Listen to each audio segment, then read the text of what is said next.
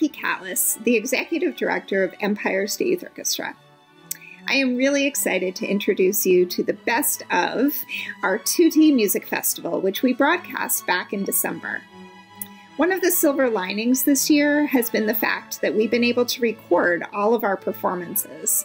And what we've done for you today is to take the special moments, the highlights from the Tutti Music Festival, and put them all together in one piece so that you can relive some of those magical moments and perhaps enjoy some moments that you didn't get a chance to see the first time round. So we're very excited about this compilation of all of those wonderful musical moments. We've also packaged it with some new special things that you haven't had a chance to see, some special reflections from students from the experience that they've had this year, and from some of our conductors. Of course, none of this would be possible without the hard work and dedication of so many individuals. So a huge thank you to our staff and conductors for all of the creative energy that they've put into this project. And thank you to our production team, to Open Stage Media, to Proctors for hosting all of what we've been doing this season. A special gratitude to our production leaders, Griffin Bengraff for his creative, amazing insight and abilities, and to Justin Cook for coordinating this entire process.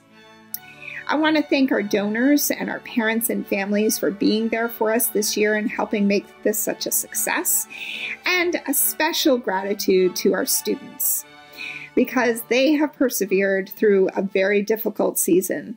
We have to be honest, this has been anything but normal. And I've been just so impressed to see our kids arriving to rehearsals and putting up with circumstances that are not quite ideal. Playing 6 feet and even 10 feet apart in spaces that are acoustically not amazing, and yet they do it with a smile under their masks, and it's been really impressive and just heartwarming to see how much that they have learned this year. And I look forward to see how much they will learn as the months go on and the growth that they will experience between now and the spring. So again, thank you for joining us, and I hope that you enjoyed the highlights that we bring you today from our Tutti Music Festival. Enjoy.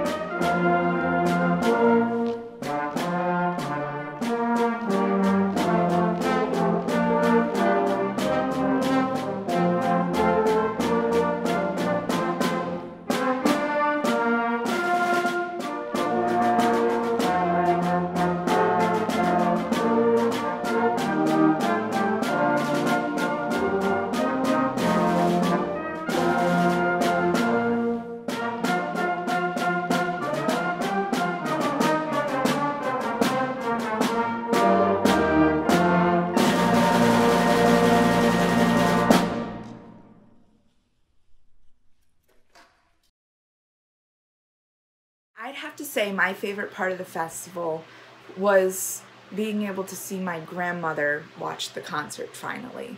It was a lot of hard work, and she was never able to make it to a concert before. This was the first one she was able to see. That was really important to me. I feel like just having that teamwork and that effort being shown to a wider audience was great. I really hope we do keep this after the pandemic or whatever our new future is going to be, because I feel like we can get music to more people, more communities. It would be great.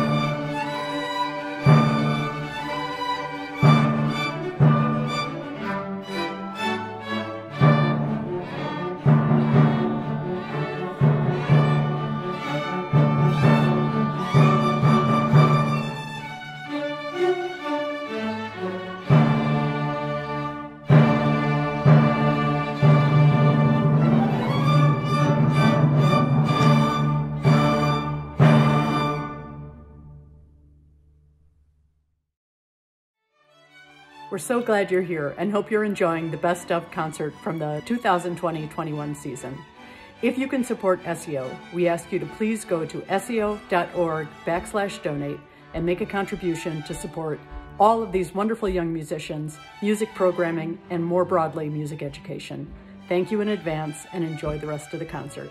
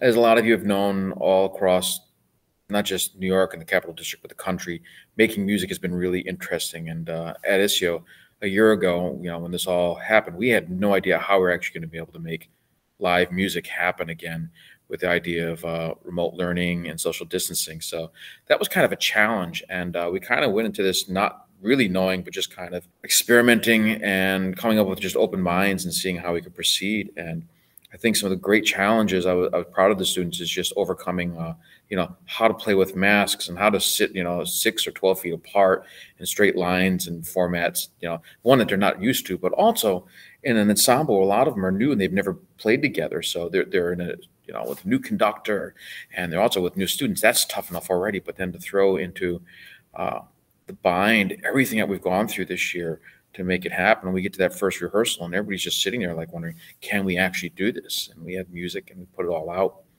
And it was impressive to see the students kind of embrace, what we did, putting some stuff online and smaller ensembles and the independence, and they grew. And they really, especially like about week 6, 7 into the process, they really started to grow and, make friends, but also make music in an environment situation they've never been used to. And I think the greatest joy I saw was doing a concert in Proctors, and we did our concert. And again, we're in this beautiful hall, the beautiful ceiling on this gorgeous stage in a hall, and there's nobody in it. And I'm telling the students, it's kind of like the baseball players when they would play games, over the summer, or, football, these big empty stadiums. And, this is where the professionalism comes in. You'd love to have the audience. We love to have that thrill. And, but we don't have that feedback of an audience hearing us, but we still played. We made music. So just pretend they're there and just act like they're there clapping for you and smile and, do your bows and everything else. And they did it. And, I guess, and the best takeaway I came out of this fall with the students, and it was not my own words. It's actually one of my violinists came up to me and said this, and then several other students later. But after we made that recording, they took a look at the space, and this student came to me and said, "Wow, it's not just a concert this time. It's like a real privilege that we got to play together." I said, "Absolutely," because, and I said in my intros that at that point, most of the world hadn't been doing large group performances at this point, maybe some small combos, but large ensembles hadn't put a concert together yet. And I'm not talking about just schools or ESYO, I'm talking about worldwide. Every organization was struggling with this. And that takeaway at the end was that it wasn't just about the notes and the music for the students. It was that we got to play together. We got to be in the same room, making live music, not somebody splicing it together, but we made live music with 30 people on the stage at the same time, interacting together in real time. And that's what we do this for, is, obviously for the audience and move people, but also to move ourselves and to be part of something bigger than just the individual. So hope you enjoy our performances and the remainder of the videos. And, thank you for listening to me for a few minutes.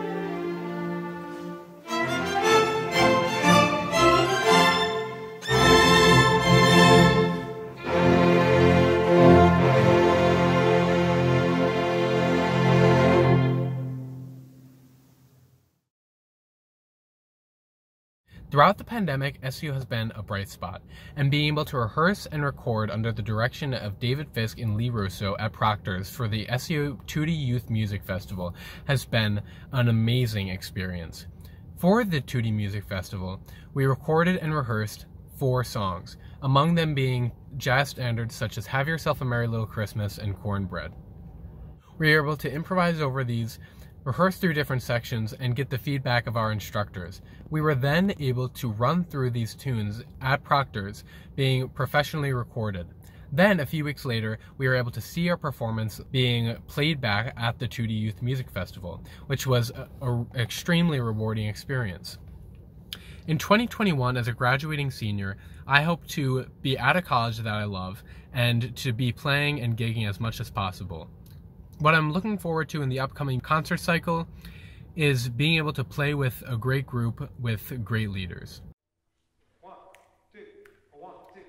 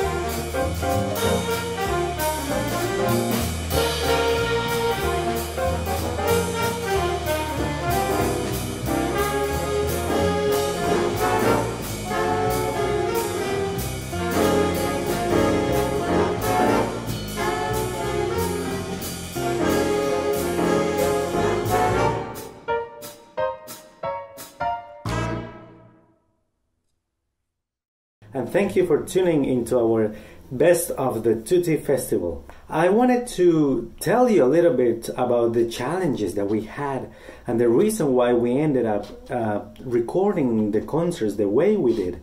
Because what happened was that we were in the middle of a pandemic when we realized that all of our musicians, young musicians, were eager to play music in person. It is true that we were able to do a lot of things virtually from home and using technology to accomplish our mission.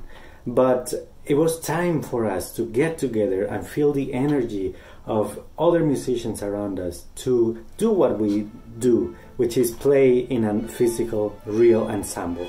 We were very grateful and privileged to have the space at Proctors in Schenectady to rehearse with our young musicians. They were able to provide us with the best air filtration possible and with enough spaces and big enough spaces to fit our orchestras. So our orchestras are very big. That's why we needed to split each of the big orchestras in 3 chamber orchestras or small orchestras. We decided to call those small chamber orchestras the classical, the romantic and the string chamber orchestras because of the configuration of those ensembles. Historically, in the classical period, when Mozart, Beethoven, Stamitz and even Haydn were writing the first symphonies, it is called the classical period in the 1700s, and the nature of the orchestra was being defined in the classical period. And they would write primarily for strings plus winds. And that's why we had our classical orchestra that has strings, woodwinds, and a couple of brass instruments, which is the normal instrumentation for a classical symphony by Haydn, Mozart, Beethoven. The Romantic Orchestra is now a little bit bigger, and in the 1800s, mid-1800s, orchestras were evolving as well as the instruments, you know, the trombones, tubas were incorporated into the orchestra. And then composers of the Romantic period like Brahms, Tchaikovsky, even Dvorak started to write for this bigger instrumentation. So the big difference between the classical orchestra and the Romantic orchestra is that the Romantic orchestra incorporates low brass as a trombone and tubas. Also harp, piano, and more percussion than in the classical period. And then the string orchestra, it is self-explanatory, which has been a very famous and used format across music history. That is an orchestra made of string instruments, violins, violas, cellos, and double basses. We are going to showcase all of our ensembles, including the Symphony Orchestra, Repertory Orchestra, String Orchestra, Concertino Strings Orchestra, all the percussion ensemble, the jazz ensemble, in a festival that we are going to host in our website. I am very much looking forward to that concert, because there is a lot of repertoire opportunities that these small chamber orchestras configurations allow us to do. And I am very excited for you to join us. Thank you very much.